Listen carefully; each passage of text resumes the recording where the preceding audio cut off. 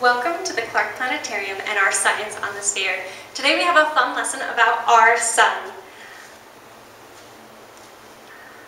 Our sun is a star, even though it looks very different from the other stars you see in the night sky. We see our sun during the day, and it's a bright ball of light, so bright that we can't even look at it with our normal eyes. But the stars we see at night, and they're very small and dim. The sun is not the biggest star out there, though.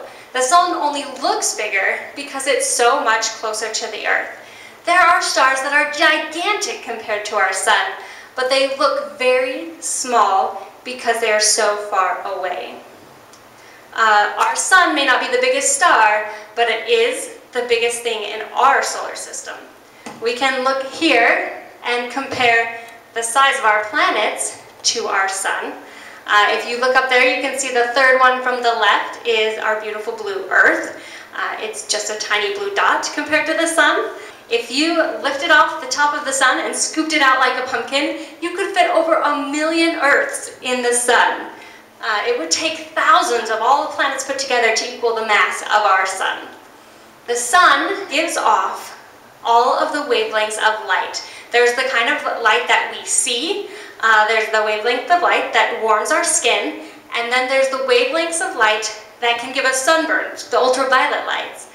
And we can view those different wavelengths of light through technology.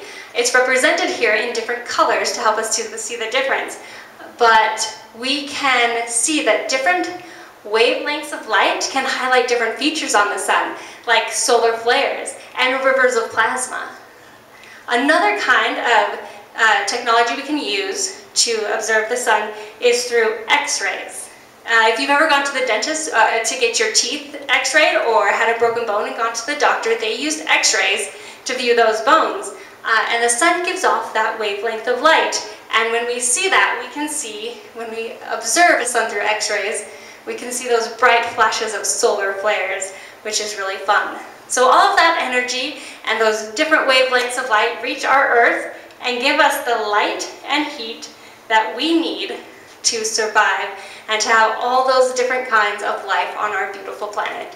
Thanks so much for joining us at the Clark Planetarium.